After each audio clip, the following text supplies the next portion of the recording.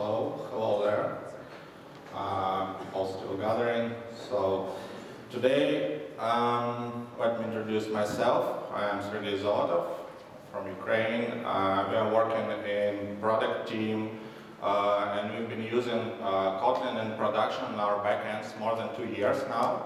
And we are adopting coroutines. So, coroutines were in the spotlight for the last year. There was a lot of blog posts, discussions, and it was the most weighted feature. So they were released couple weeks ago alongside with Kotlin, and we already got some experience of running it in production. So today I'm going to share you this experience, how we ended up like this, why we actually use coroutines. I'll show you a live coding demo of real usages, and after we'll talk about some problems of non-blocking code, about multi-threading, and in final I'll show you what we got and how actually coroutines and non-blocking services helped us to reduce costs of running services in production. So, the first problem that we wanted to solve is asynchronous handling. We had just regular Spring Boot application running on servlets, and for incoming requests, we need to do another request to downstream services, combine those results, do another request, combine results again, and so on. And after this, we can return response to our user. So just regular service, as you all have. But some services need to do more than 100 requests only for one user. And this is why we wanted to optimize this, and we choose non-blocking HTTP client. And more of this, response time is crucial for us, so we wanted to do this concurrently, and now we have to deal with asynchronous code. So how can we deal with asynchronous code? The easiest way to do this is to use callbacks. But if you don't want to end up in hell of support this code, you should not use this way. And we used promises. In Java, it's completable futures. It was OK, but when our code base started to grow, it was harder to support, and in the end, it's almost impossible. So we continued to looking for another ways. And here, we tried Project Reactor because Spring has integration with it. It was great, I must admit, but we don't have any stream of events, and using Project Reactor, it comes with another paradigm. So it will be overkill for our project only for handling asynchronous code. So we started to look further, and here come coroutines. They are part of a feature of Kotlin language, so you don't need to pull a huge library like Reactor. So who of you know or hear about coroutines before? Have you visited a previous talk? So because I'm not going to reintroduce them again, so let's jump to live coding demo. I'll show you some examples. So what we want is to use kind of asynchronous API that returns us an asynchronous result with completable future. So we want to find user by name, get his repositories, get his followers, and write it to cache. So we will get in result this profile. You probably know completable future, and if you want to do this with completable future, it will be like this. So here we load our user, we load repositories, followers, combine it to a result, and after all, we save it to cache. So it looks terrible for me, and it's not error-prone. So what we want to do is to improve this code. So we will use coroutines. I will just copy-paste this code. So we will after compare it.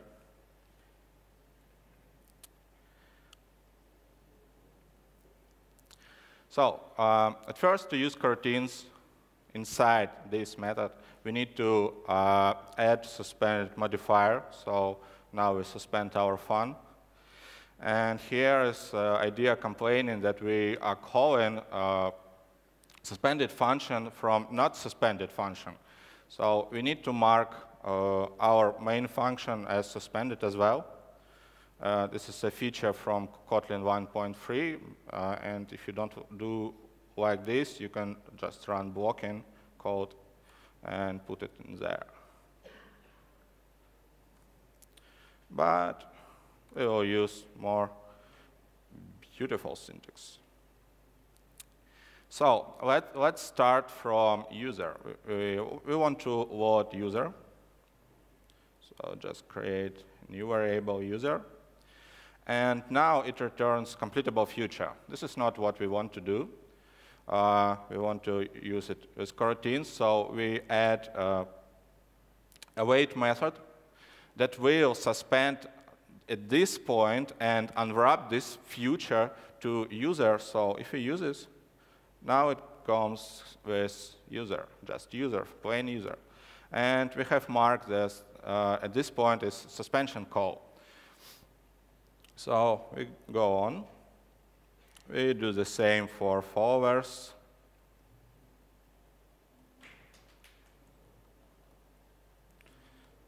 Wait for them.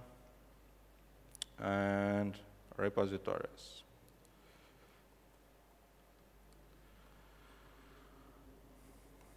Well, now we have user or followers repositories, and we can combine it to profile. So we got profile here, and we save it to cache. And in the result, we will return our profile. Now it's complaining that we are returning a plain profile, so we don't need here completable future, so it's just profile. Now we don't need this code anymore. Nor that.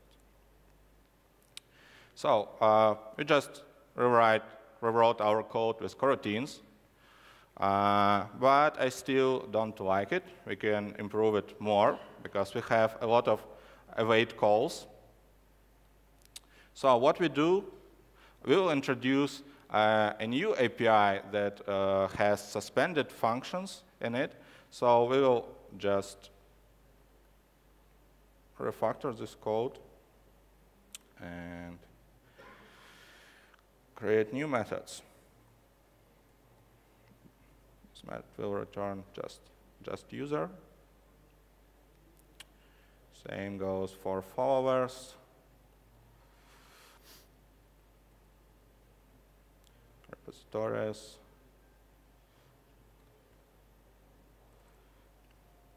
And for cache.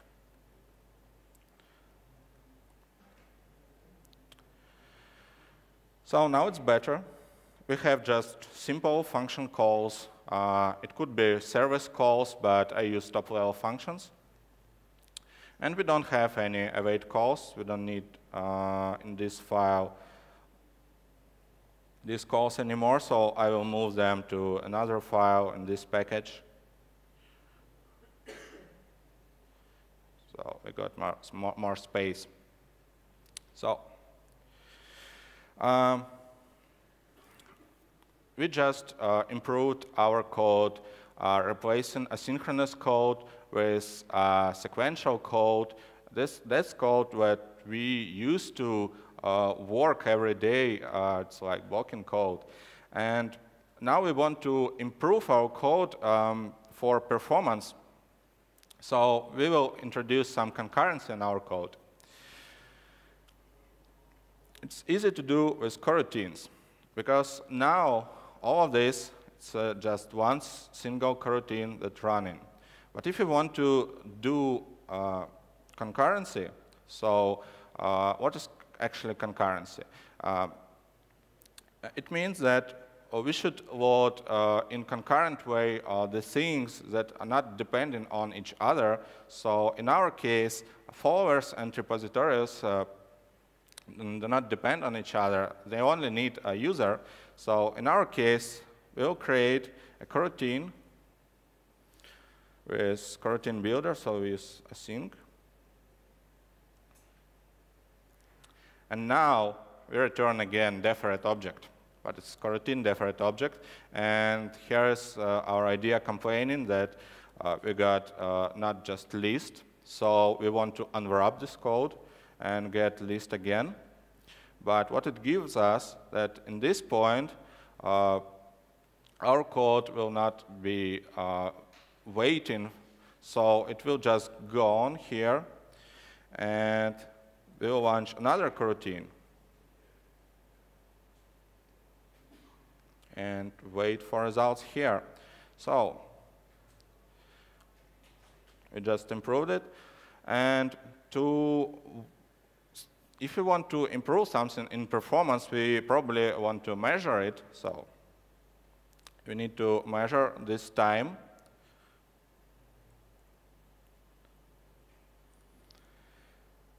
And print total time.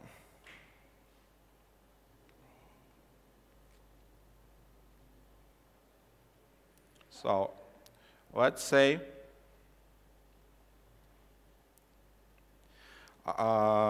calls to API takes for 1 second, so each call takes 1 second.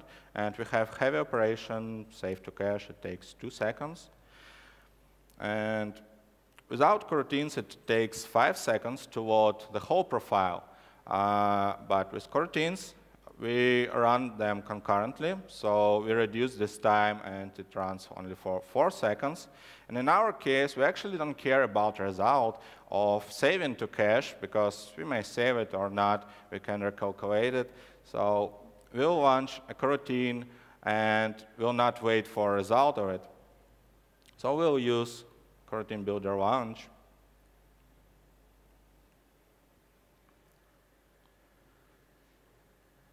And now we reduced to 2 seconds. And if we want to load multiple profiles, like list of profile of Rick, profile of Morty, and use get profile. And if you run this, it will take 4 seconds. If you add someone more, it will take 6 seconds, and so on. So we can run it same in concurrent mode.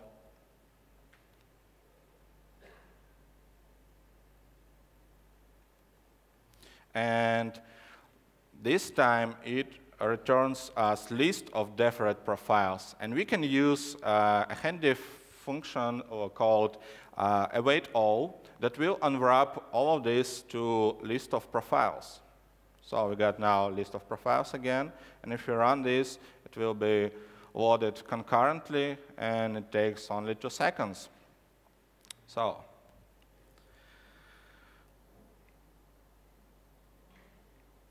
do you see what's happening here, right? It's good, because I'm hiding it by myself.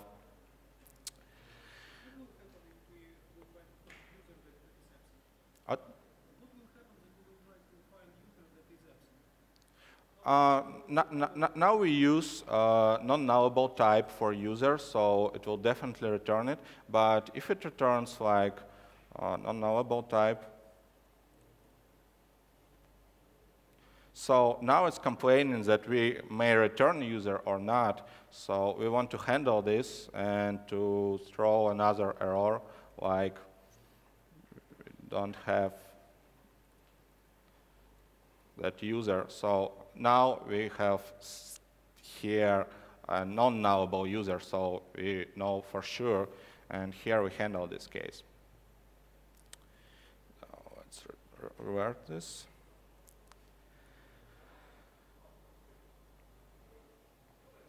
So as you see, it's easy to introduce concurrency, and it's explicitly. So if you want to run something concurrent, you see this in the code.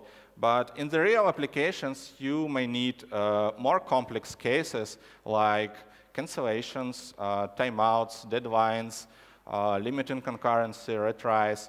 So let's work a little bit with cancellations.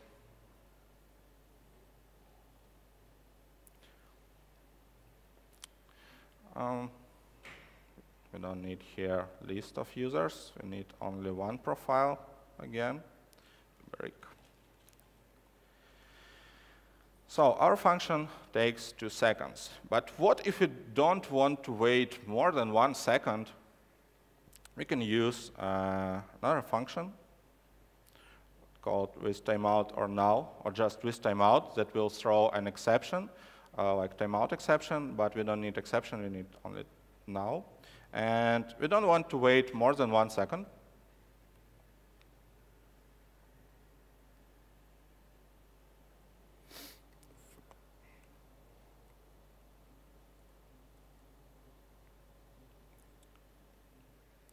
So now it returns profile or now.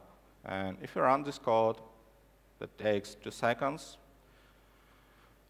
we can see that we got no profile, and this function took only 1 second. But if we wait before the exit of main function, like 5 seconds,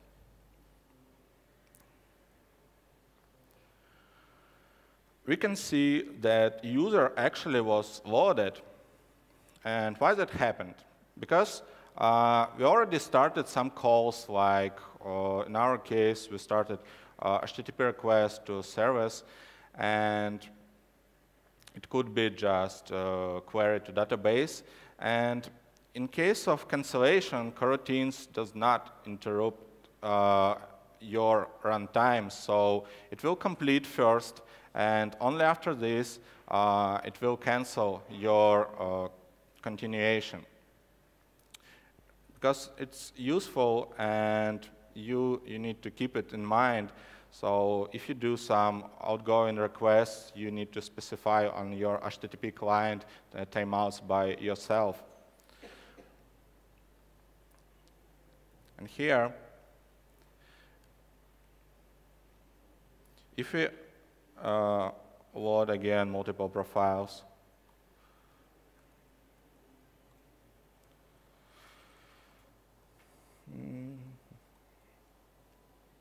so we got our get profile, await, and we run this code. Guess what happens? We got cancellation, but we started to load in users, repositories, so there was no real cancellation. Why that happened? Because when we canceled our first coroutine, the other coroutines already started their work, so they continue to load followers, repositories, and so on. So there is a leak because we don't need those results anymore, so we just spent our resources. And it was default behavior before 1 month before release. And they introduced a structured concurrency that defines relations between coroutines. You can have parent coroutine and children's, because you need to run coroutine against some coroutine scope, and this scope could be a global scope, as we launched coroutines before, or it could be another coroutine, like in our services, it's just request. So with structured concurrency, if you cancel parent coroutine, it will send the same signals to child coroutines, and it will get these cancellations too. So there will be no leak. Let's fix our code. In our case, this code, it's already coroutine scope, so we can replace this with this, and we don't need this because it's implicitly. And here, we can just remove global scope because this function does not have any scope like here, so we need to define this scope.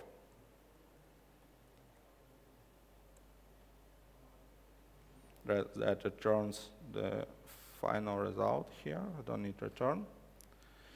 And now we have scope again, and we can replace this code with just simple async. And if we run this, everything now fine. Just loaded users, and there was a cancellation. But we just broke some optimizations that we did before. If we increase this timeout, so we will get results, and we run this, we can see the total time takes 4 seconds again, but it was 2 seconds. What's gone wrong?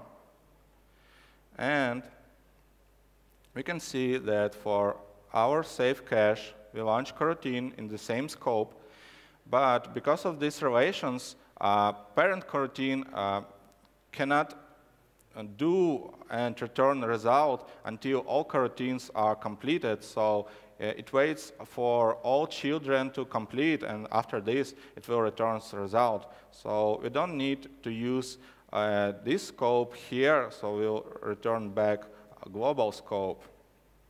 And if we launch it here, it will work again.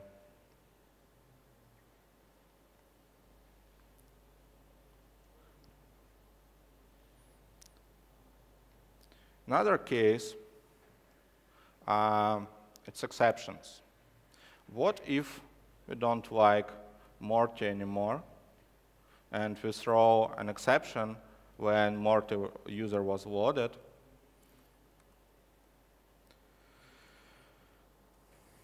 So here's exception, and now we want to catch this exception.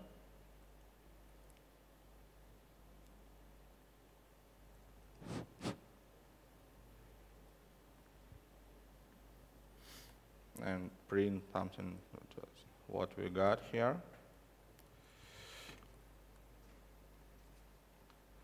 Now we cannot use scope, so we'll just revert our global scope. And if we run this code, see what happens. We loaded users. We got an exception. Our result here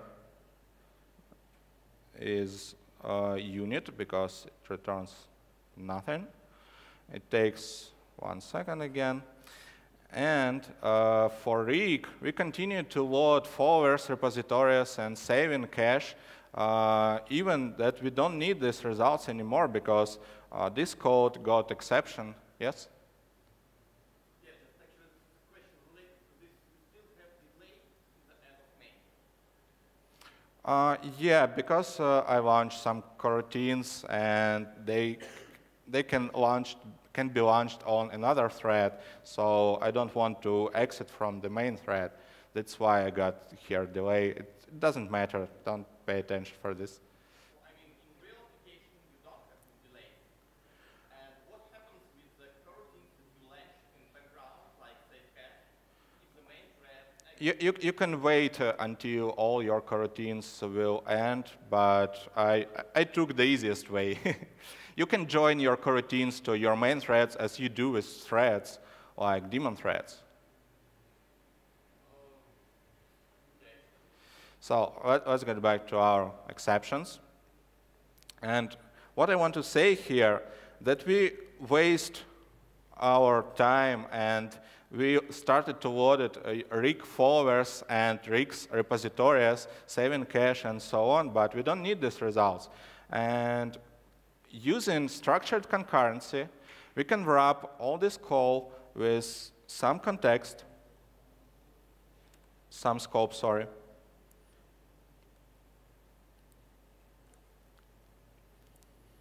and we launch here coroutine against this scope. And if we launch this code, we can see that after exception, everything is fine. What happens here, when in child coroutines we got an exception, unhandled exception, it will go to parent coroutine. And before parent coroutine exits, it will send cancellations to all his children. So the other coroutines will get these cancellations, and we just canceled RIC requests as well.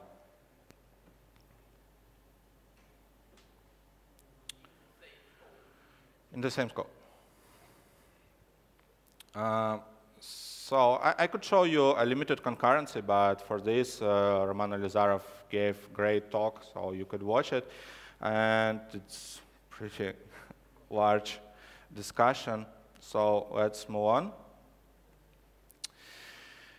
on. We've done this fun part, and we'll go to the sad part. It's multi-threading, because all that I showed you before, it could be run on a single thread, on a single core, even if you want to do something in concurrent way to load multiple requests. But in modern systems, we have multiple CPUs, so we want to use all of them. And here, coroutines come handy. But what's wrong with traditional multi-threading? If you want to run something in parallel, we just create a new thread. And we can calculate something factorial or big number, and it's perfectly fine. But when we create more threads, here comes a price. At first, creating a thread is an expensive operation. Every thread takes 1 megabyte of memory. For switching active thread, OS needs to clear cache, switch contexts, and so on. So if it's expensive, why do we create threads? For example, if you want to handle incoming request, we create a thread. If you want to do outgoing requests to downstream service, we also create a thread. So in our applications, we have hundreds and thousands of threads, which actually do nothing. And if you create a lot of threads, your application probably just blow up with some out-of-memory exception. So you want to avoid this. And here come coroutines, because they are like, yes?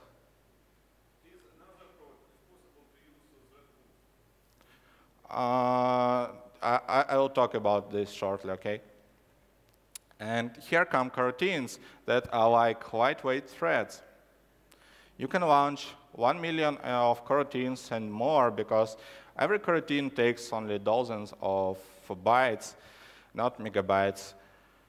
And you must understand that coroutines does not replace or interchange your threads. More of that, they use thread pools behind the scenes, but these pools are limited and bounded to your CPUs, so you don't need to do extra work to switch in these threads. And in the runtime, coroutines got dispatcher. This dispatcher takes coroutine from the event loop and put it to a free thread. And when coroutine needs to be suspended, like we do a call like find user by name, at this point, this coroutine does nothing. So it will be suspended and put back to the queue, and in this place, we will put another coroutine. This is how we can spin up millions of coroutines only with a single thread. So you can just avoid to use a direct thread API by using coroutines. So if you need some CPU-intensive work and keep busy all of your CPUs, you create coroutines. If you need concurrency, you create coroutines. If you need to handle incoming requests, you create coroutines again, because they're cheap. And now I hope you have better understanding of how coroutines work in runtime, because here's our first major issue that we got when we're trying to migrate to non-blocking HTTP client. It's a thread local and MDC context. We rely hard on structured logging. For those of you who don't know what is this, it's kind of a container where for incoming requests you put username, IP address, some correlation ID, trace ID, and whatever. And after this, when you write to logs, this information will implicitly add it to your logs. And using Kibana or something like this UI, you can easily find all user requests and what he done. And this great feature was completely broken. Let's see an example where we got thread local. We launched 5 coroutines. At the start of each coroutine, we put identifier to thread local. We launch inside another coroutine where we print an actual ID and what we got in the thread local. And after delay, we print the same. And if we run this code, we can see kind of mess. Because inside coroutines, we just lost our context, and after delay, something bad happened. If we run this with more verbose mode, so we can see actual threads, we can watch that second coroutine started on worker 3, and inside it started coroutine on worker 8, and after delay it was resumed on another worker. So we cannot guarantee that coroutines after suspending stays on the same thread, and more of that, as I showed you before, for one thread can be scheduled a lot of coroutines, and they will share our thread local. And this is a race condition, so we want to avoid this, and it's easily fixed. If we convert thread local to coroutine context and run this code with this context, everything will be fine. So what we did to do? Every coroutine has own context for continuation, metadata, and for keeping data as container, and we used thread local and put this data to coroutine context, and before dispatcher schedules coroutine to a thread, it takes context and puts to real thread local. And after coroutine done its work, it reverts all the thread local and prepares to another coroutine. So this is how it works. Same with MDC context, you just use a helpful function. But this feature was introduced just 2 months ago. Before that, you had to do your own hooks to dispatchers and do black magic. There was a lot of bugs with that, so now it's finally solved. And the next problem, it's not problem of coroutines, it's problem of JVM, and it's blocking code.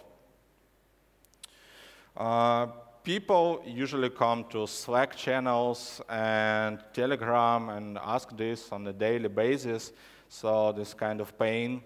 Let me show you why.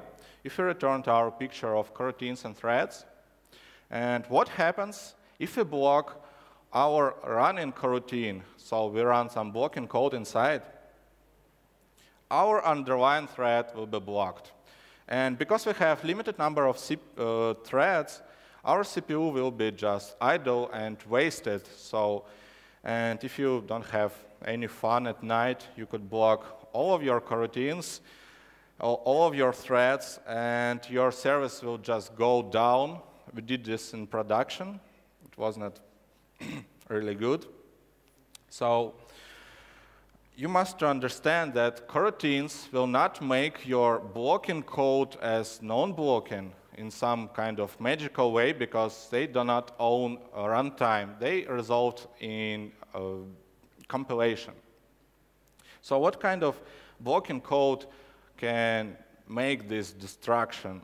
It can be a regular JDBC driver or another blocking library like OCHTTP. Even if it has asynchronous API, it could be blocking because it will create more threads, and this is what we want to avoid. It can be just thread sleep. It will put thread in a sleep and it will be blocked. Same goes for synchronizations, but synchronization made for fast operations. So if it takes less than 1 millisecond, you shouldn't care about it. And it could be your legacy code that contains errors in above, so you need to keep in mind and in control what happened here. But Coroutine library has an elegant answer for this. They introduced IO dispatcher. If we have blocking call inside of our coroutine, like we do some query to database that will block our coroutine, we will wrap this code with this dispatcher, IO dispatcher, and in this case, for this call will be created another thread that can be blocked, and our limited numbers are safe now. You can say, why do we need to create more threads? We want to avoid them. But here's the good news, that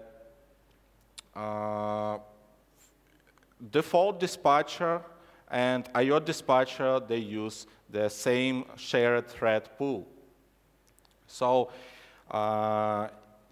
if you have 3 threads in your limited number of threads, your IO dispatcher will use those threads.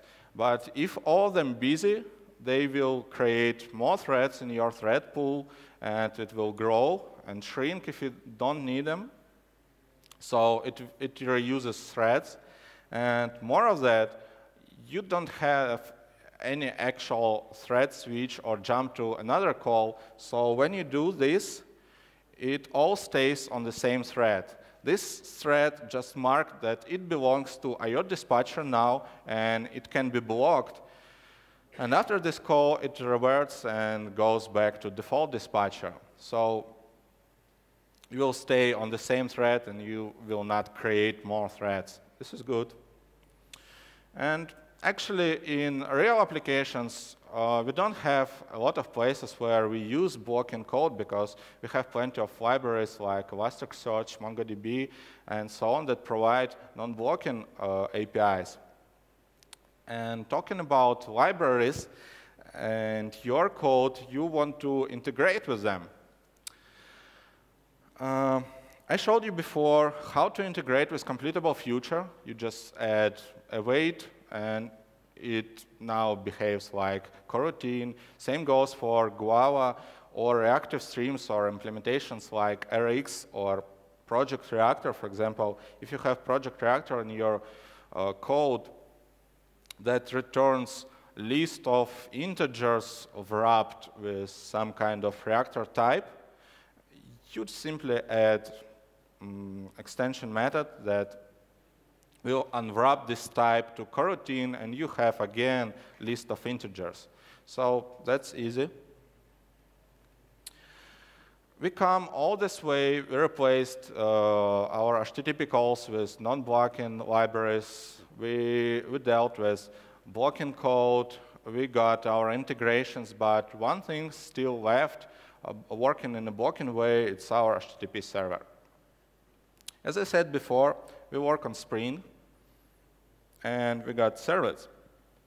They work in blocking way. And at this point, we could stop because we already got some improvements, but we wanted to do this non-blocking service. We can use, as an option, webflux, which comes with Spring 5, but in this case, you need to convert results from coroutines to reactor types. Or you can wait for official support in Spring that which come in next versions of 5.2, I guess. Or you can just replace Spring with something else. So we are engineers. We decide carefully, so we just drop Spring framework, and yes.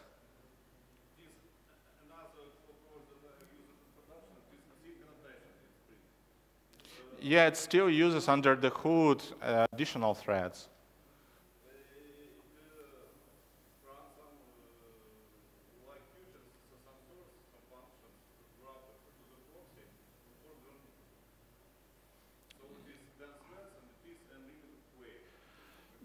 Yeah, but it probably will return you completable futures, so you need to deal with completable futures. Yes. Yeah, but I want to avoid this. So we replaced Spring Framework with Ktor, with Netty. Why Ktor? Because we actually didn't use a lot of Spring stuff. We don't use Spring Cloud because we got Kubernetes. And Ktor is simple. You need only 1 hour to read documentation, and you can go and write some real code. On the other hand, for Spring, you need to spend months to understand how it works. And it was important in our team because we have multiple languages, and not all of our members know Spring. So for them, it will be easier to learn Ktor. Ktor based on coroutines, and it developed by JetBrains and used it in JetBrains project inside. And coroutine team works with Ktor team, so all the time you have all features of coroutines at the time. And according to benchmarks, it works 2 times faster than Node.js. It works 10 times faster than just servlets on Tomcat. And even for us, it was surprised that it works faster than any of Golang framework, except fast HTTP. And you can check it by yourself. It's official benchmarks. It's tech-empowered. So what we got in the end of this journey? Now we're using non-blocking services, but still we got our sanity, and we write it our sequential way. We got our try-catch expressions. We use for loops, and what we used to do, we don't need to learn new paradigm. We got better performance because of non-blocking way, Netty, and Ktor. And now we can handle millions of connections because we are not bound to thread pool anymore. And for each connection, we create a new coroutine. We reduced usage of threads because we don't use them directly anymore. And now we got just dozens of threads instead of hundreds. And because we dropped Spring and reduced thread usage, we also reduced memory usage. And 4 times, even 5 times sometime. So now we don't need to spend time on overhead of switching threads. We don't spend a lot of memory. And this is how we can place more services on one physical machine, and that reduces cost of running these services in production. So to have benefits from coroutines, you don't need to replace your Spring with Ktor. You don't need to replace everything with non-blocking libraries. You can use coroutines to handle your concurrency. But for us, worked like this, and we got these improvements. And that's all. We still got some time, so if you got any questions, just hit. Yes?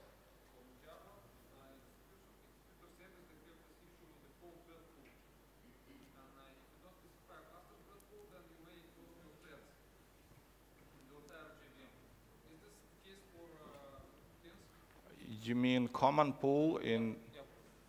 You mean common pool for fork join, right? Yes. Yeah. And what? So, for instance, when you apply all those frameworks that they all use coroutines, isn't this the same problem? No, because we use non-blocking way, and I still don't understand what's the problem of in your For question. instance, you have a specific number of threads. Yeah, specific number of threads. Yes, and you specify it somehow. And you apply a lot of frameworks that also use coroutines, and they work in the same thread pool. Yeah. And it might be that you have more requests actually than the threads itself.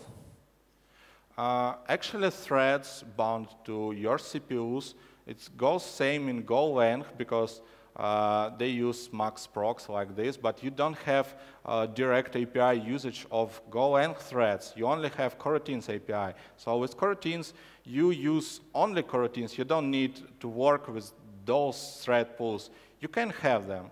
And actually, we had before cached thread pool to schedule our blocking code to this pool, but then they introduced IO dispatcher, and it simplified everything. Let me ask you differently. Do you specify a number of threads in your thread pool?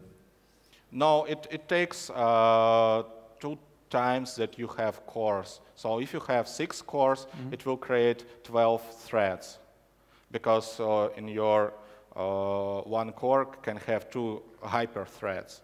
So this is why. Yes.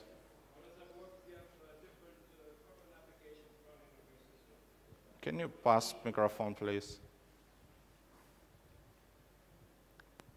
How does that work if you have different Kotlin applications running on your system? Because they both see 6 cores, and they will both allocate 12 threads each? Like 2 Kotlin applications? Yes. And if they only look at the cores, and they both assign a thread pool of 12? Yeah, they will use the same CPU cores, but this is how you need to handle it in your infrastructure.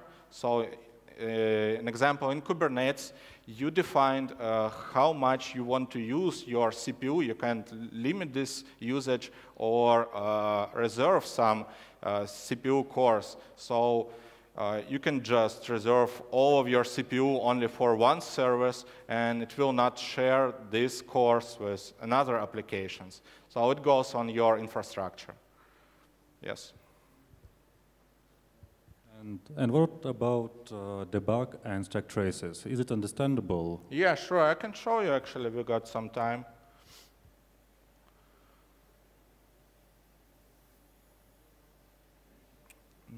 So we don't need here anymore. Let's get some profile like Rick. And if you put here our breakpoint,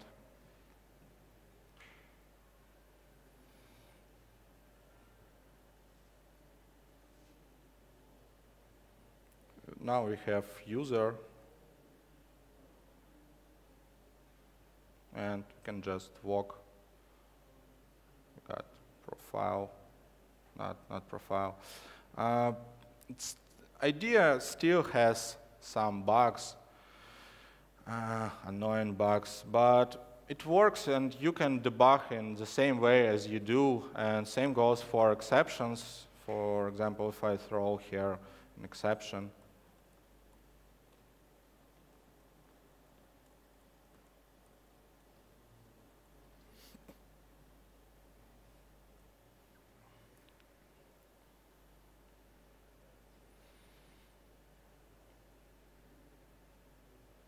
we can see where it goes.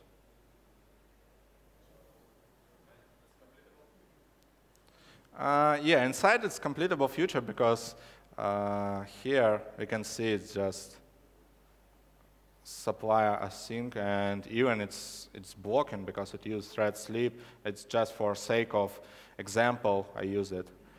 But you will have just callbacks, and it will truly non-blockable. Yeah, other questions?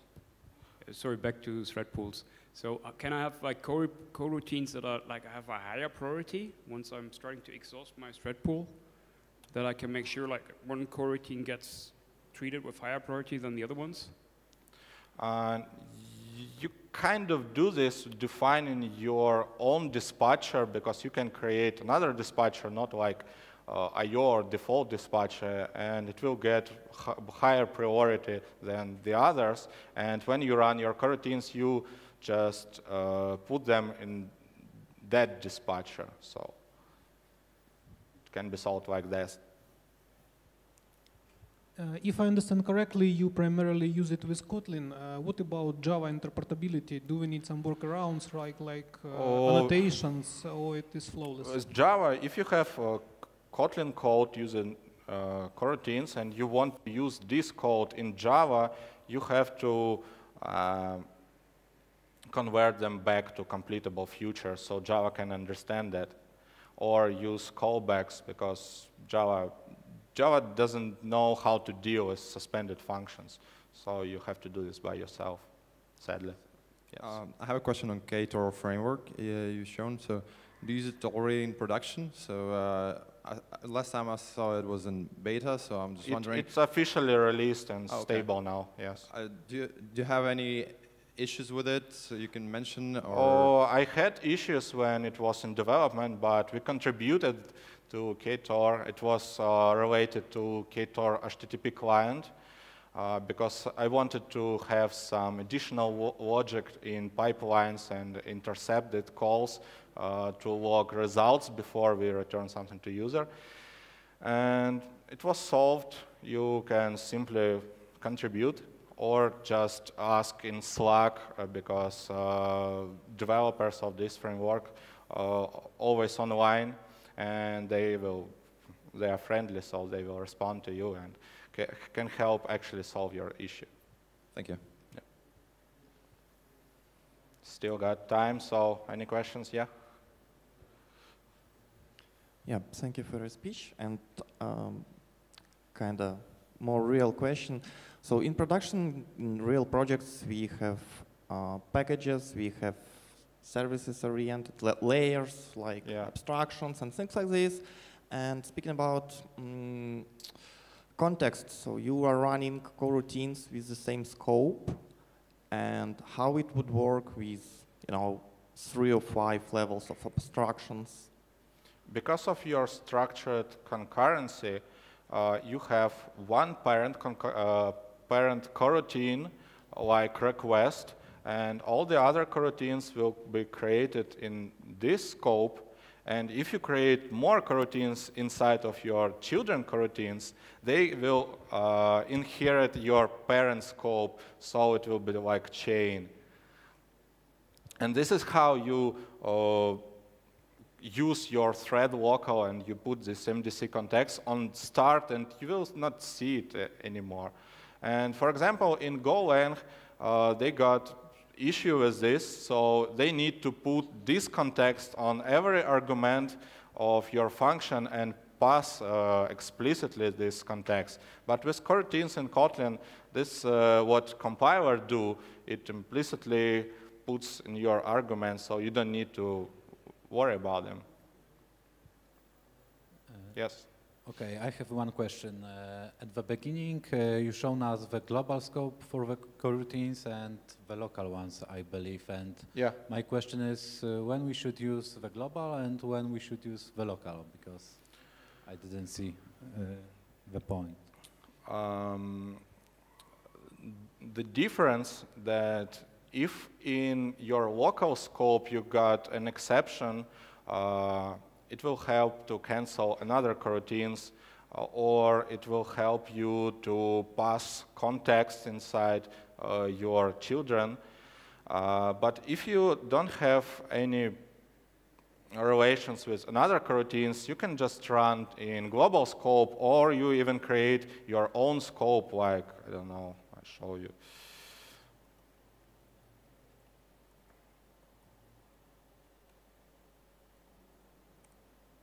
For example, we want to create a scope for our cache. No, job.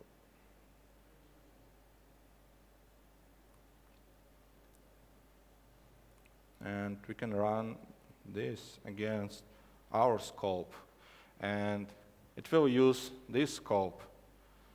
For Android, you can create your own scopes like activity or whatever you do. And why you should create another scope, like another global scope, you can have different exception handling, because here we don't handle any of exceptions, and if there will be an exception, it will go to global scope. And now it goes to my scope, and I can provide here another common exception handler. And For example, if you have like pool of coroutines, you want to run them in a different scope, and if some of your coroutines die, you probably want to create another coroutine. It's for limited concurrency.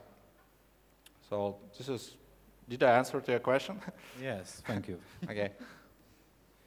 Yeah, still 4 minutes. Yeah.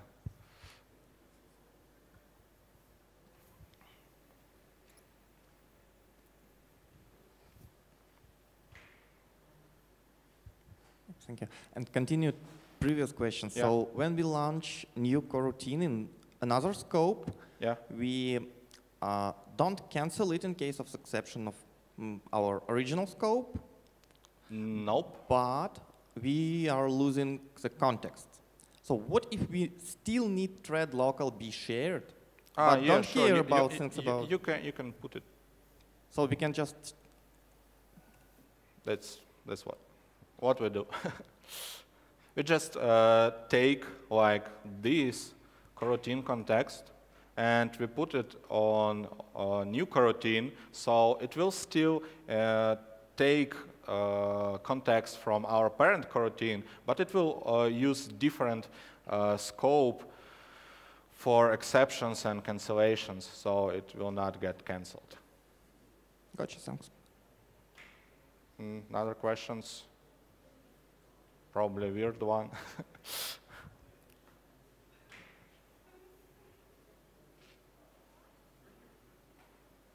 So that's all, I guess. Thank you for coming. Hope it was